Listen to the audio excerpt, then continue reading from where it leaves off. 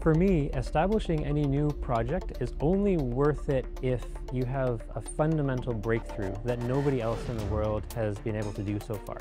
And that's really why Transpod came about. When everybody is going left, I go right. I like to do things differently than anybody else. So when I saw that project, I said, you know what? Nobody thinks that we can make it. I will prove them wrong.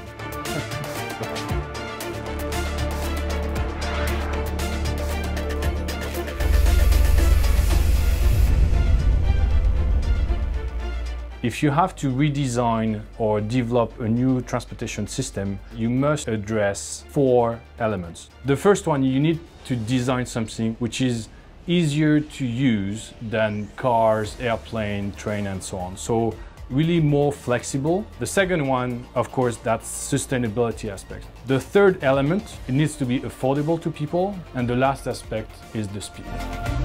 We have the opportunity today to really develop the transportation system of the 21st century, and we can really change the way people and goods are traveling today. So we're ready to take on the challenge. Transpod is a new type of ultra-high-speed aerospace transportation to connect cities on the ground at over 1,000 kilometers per hour. It's 100% electrically powered, so it can be a very green technology. We needed a cloud-based platform, so since we have people all over the world, we need them to be able to access to the same kind of digital mockup.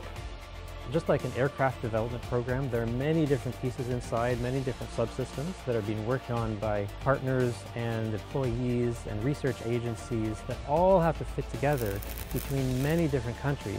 We are well integrated, way more than only talking about the 3D design, but also from sourcing material suppliers, configuration management, being able kind of to have the full life cycle of the product. Being able to integrate that at the early stage of the company allows the team to get used to it, take good habits, and having a rigorous process to do the entire development.